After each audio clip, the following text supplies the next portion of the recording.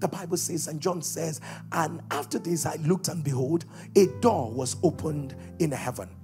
And the first voice which I heard was as it were of a trumpet talking with me, which said, come up hither, and I will shew thee things which must be hereafter. I need you to understand that John said there was a door opened in heaven. Let me say this.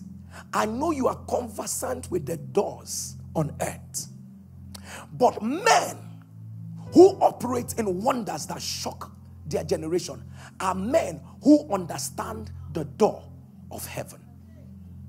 People of God, the doors of heaven are doors of the supernatural. The doors of heaven are doors that men gain access into by fellowship and communion. The doors of heaven, people of God, are doors that even when men lock physical ones for you, they cannot lock that one.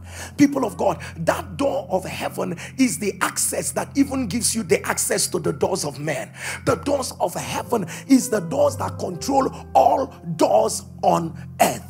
John said, I looked and I saw a door was opened in heaven. Now, notice carefully, the door was already open, has always been open. But people of God, until John saw the door, he was not asked to enter. So, sir, the access for you to make great things happen has already been opened. But unfortunately, because you are not consistent in your walk with God, you've not been able to access it.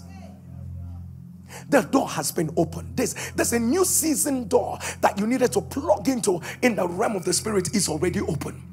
There's a door of boundless possibilities already open. But people of God, the weakness of your prayer life cannot help you access it.